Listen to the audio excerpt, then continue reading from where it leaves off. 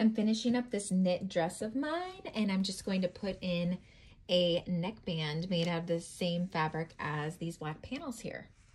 I cut myself a rectangle. It's 2 3/4 this way, and then it is the length of my neck, and about 80% of that is the full length. And if you have a fabric that has stretch in only one direction or more in one direction, you want it to be in the length of it, not in the shorter width part, because it needs to stretch around the neck.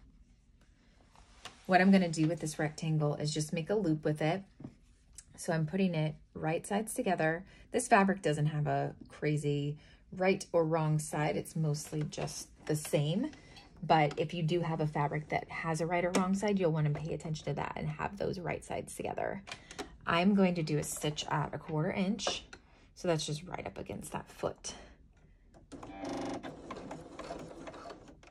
And this is a stretch fabric, so most of the time I don't use just a regular straight stitch with it, but in this case, it is perfectly fine.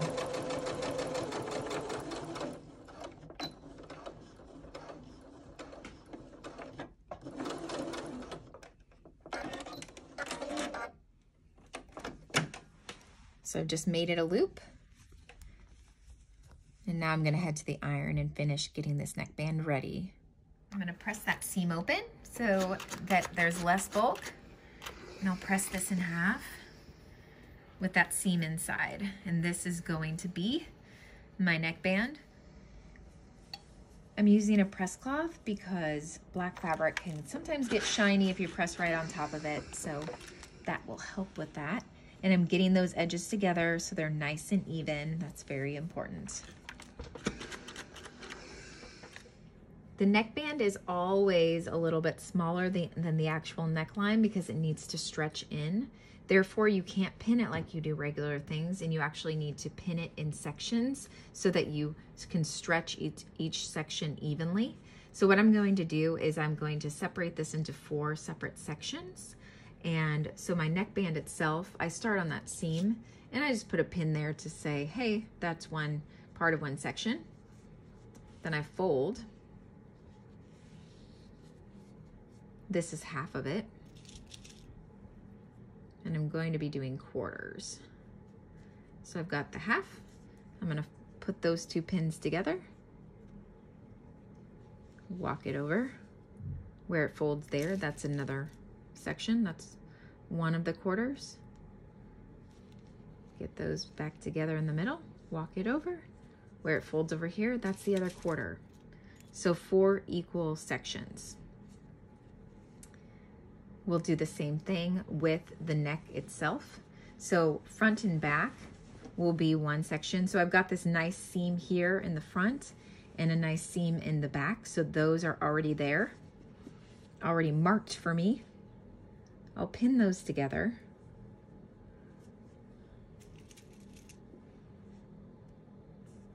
And then I'll walk it over and see where those sections land. So this is a raglan. So it's going to end up somewhere on my shoulder.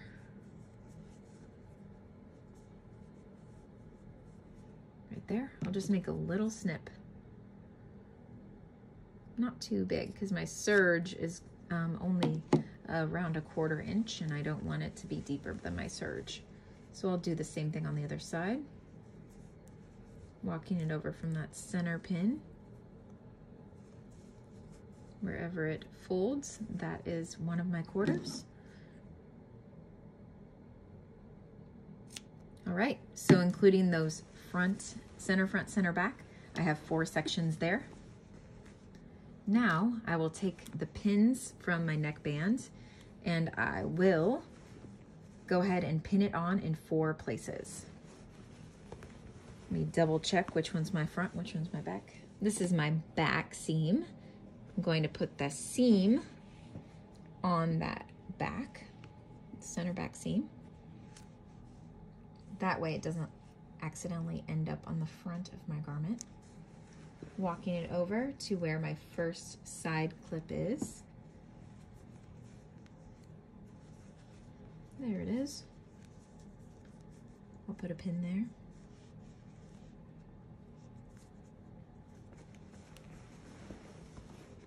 walking it to center front. Put a pin at center front.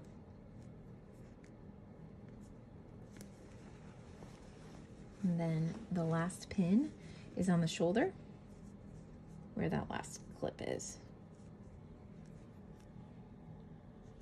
All right, at this point you'll see that there's a lot of extra fabric between these sections.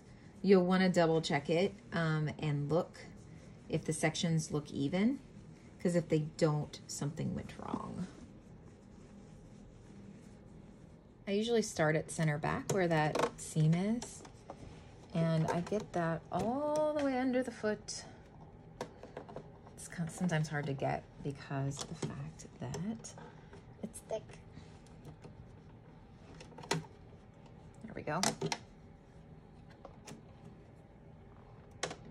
And I've got my needles up so I can get it all the way under there.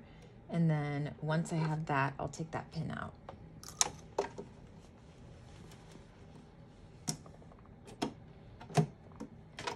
And I'll stretch this first section in.